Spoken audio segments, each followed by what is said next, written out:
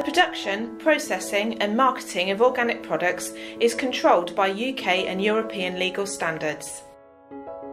Any person or business that produces or prepares organic products must be certified by an approved control body, such as OF&G, Organic Farmers and Growers, and inspected at least annually. OF&G certify businesses across the whole organic supply chain, from farmers, factories and hauliers to animal feed, seed companies and retailers. OF&G certify over 50% of UK organic land and around a third of the total UK organic food sector, conducting over 2,000 organic inspections a year. Organic inspections are carried out at the business premises and take around 6 hours.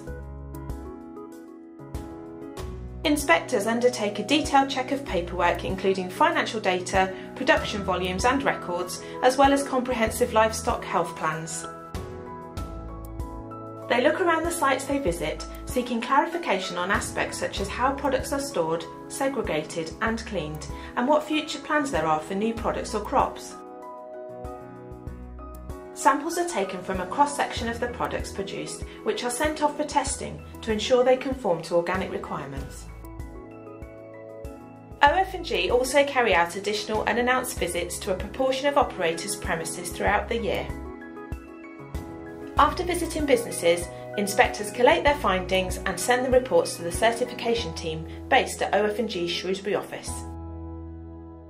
Organic certificates are issued annually, and only once the certification team have assessed the report to ensure compliance with organic regulations. Once certified, organic goods can be traded.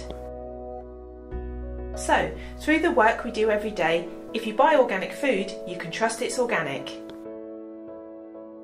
If you'd like to know more about organic certification or what we do, please visit our website or contact us via email or social media.